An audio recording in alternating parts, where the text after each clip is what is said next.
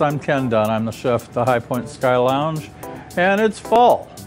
It's great pumpkin season.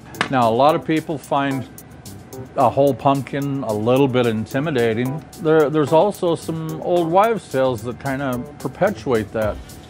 If you see this little pumpkin here, that's called a pie pumpkin.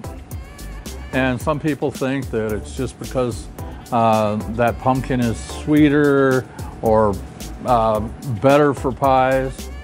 If you go into the old LL Bean cookbook, they will straight out tell you, a pumpkin is a pumpkin is a pumpkin. So the reason that's called a pie pumpkin is because it's about the size to get the 2 cups of pumpkin that you need to make your pumpkin pie. So I've got a medium-sized pumpkin here that I've already cut open. If you have a big spoon or some sort, or a measuring cup, something like that, you want to just kind of scrape down until the meat is starting to get pulled away from the seeds. What we're going to use for a crust today, you can use any crust you want. If you've got your favorite crust that you make, then no problem.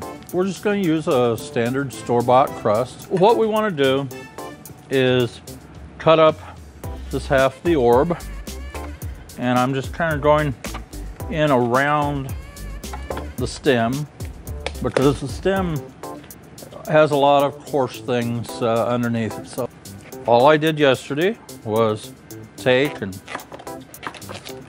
cut the pumpkin up.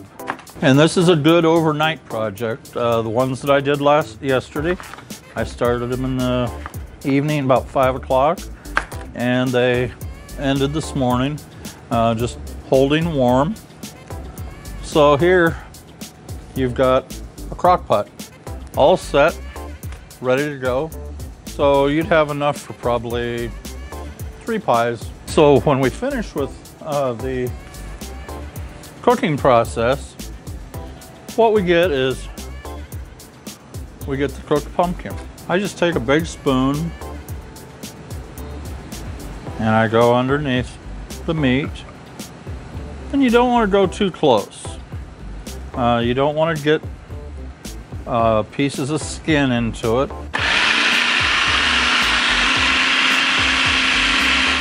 Now, as you can see here, we've got the pumpkin is getting very nicely pureed. So what we're wanting to have is we're wanting to have 2 cups of the pumpkin mix. And if you notice, it is a little bit looser than when you normally pumpkin out of a can. You have to kind of spoon it out. We have 1.5 cups of evaporated milk. 1.5 cups is exactly 1 can.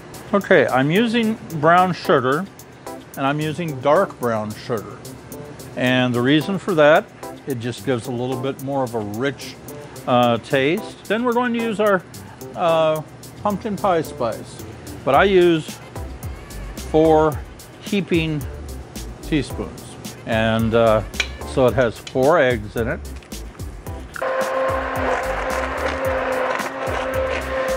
You want to fill this up as high as possible, but you don't want to have the filling get slopped over the edge. That will cook first. It'll turn blackish, and it just won't look wonderful. I'm going to put this in the oven, and we'll come back and we will show you the finished product. Chef Ken Dunn, holiday time pumpkin pie that you have prepared from scratch. Absolutely. No cans. No cans. You know, we want to remind folks that we are open Thursday, Friday, and Saturday right now for dinner. We open at 4, close at around 10. Plus, this is holiday party time. We will do your custom holiday party anywhere, anytime, where it doesn't have to just be on the Thursday, Friday, and Saturday.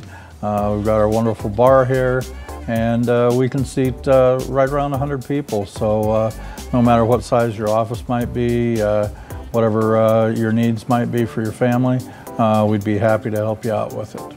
And if you're having a holiday party in which you'd like to have pumpkin pie, this is what you're going to call us. Give a call. Well, let's give it a taste, Chef, and Get a little of the Cool Whip.